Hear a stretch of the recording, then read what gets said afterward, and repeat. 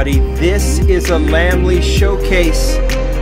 2 store exclusives from 2 different stores. All the same brand, of course. It is Hot Wheels. I've got Zamac over on this side from Walmart. I have Red Editions over on this side from Target.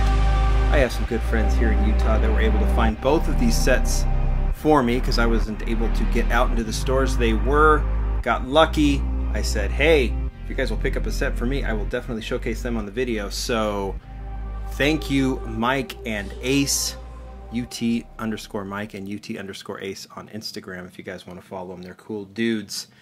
And I said, let's add these to the collection. I actually collect all, I'll move these over to the side, of the Zamacs and all of the Red Editions. I figure these have been around a lot longer, the Zamacs and the Red Editions, and there's 18 a year from Walmart versus 12 a year from Target.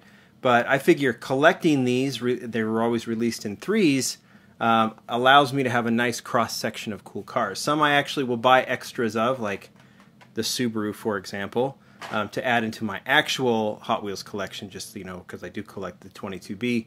But that's kind of how I like to do it. I figure, I may not always collect the Nova, for example, or is that the Chevelle, or this Corvette, or this McLaren for that matter, or that Chevelle.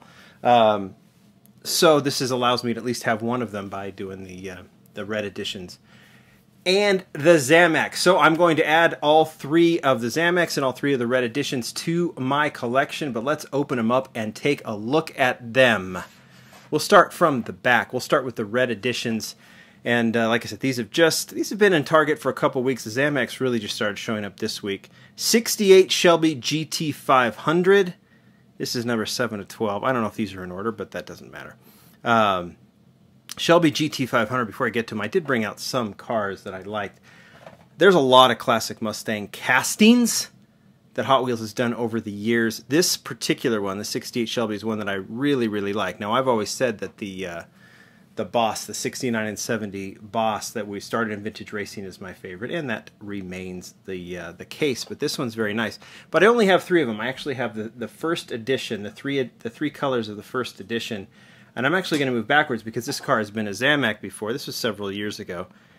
You can see it has kind of a stock look, not the colors, of course, but the striping is very stock.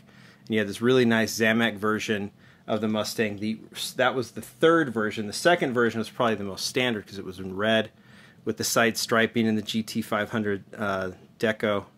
Is that a Cobra on the side? I can't tell. On this one, because it says Shelby there on the front nose, you can see it very clear there. Really like that version too because it's so clean in red.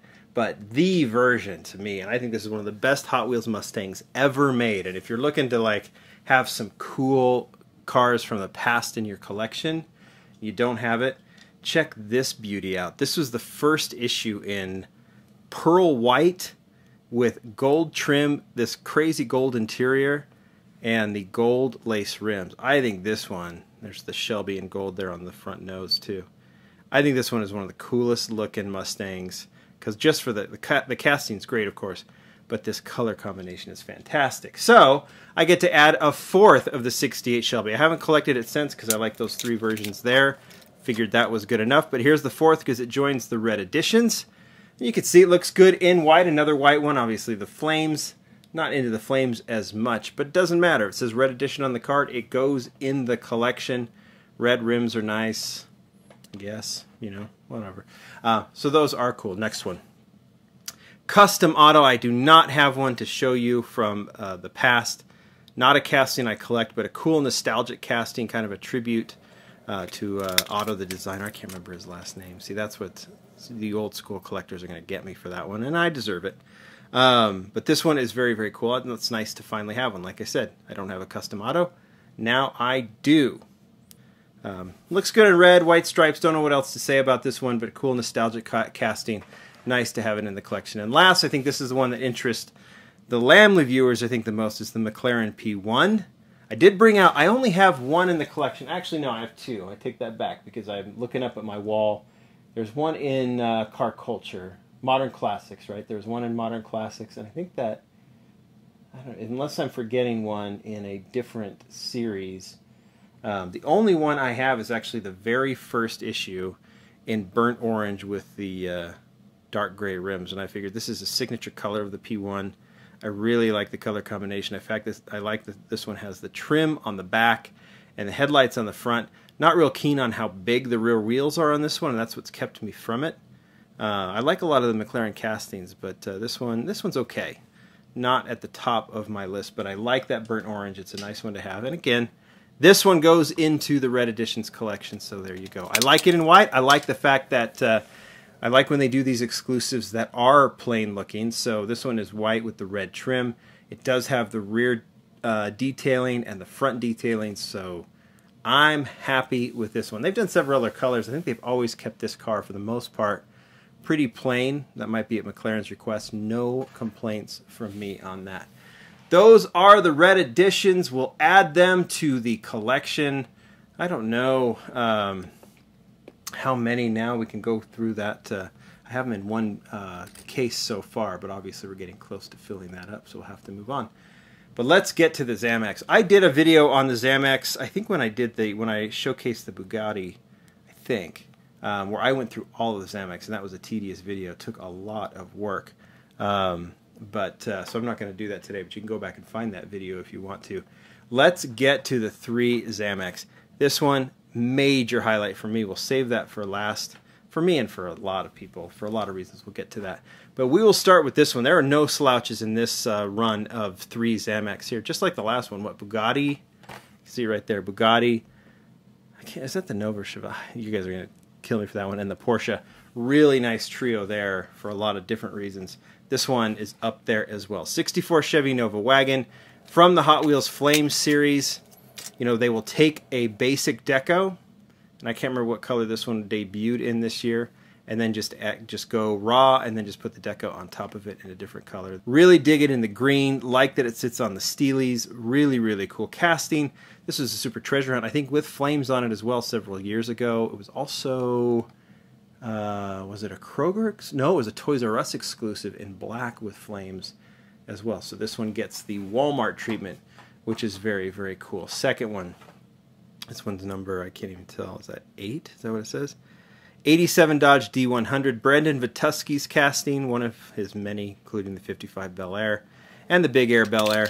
This one looks great in the K&N deco. I love that they put the vintage Hot Wheels logo on the back, you know, with the Mattel to the side. Another, I saved a couple of these castings in my collection. I probably should have brought out some of the previous ones, but that one looks great. I love how it sits high in the front. That reverse rake on there. That's just a very, very cool casting, and it looks amazing in Zamac.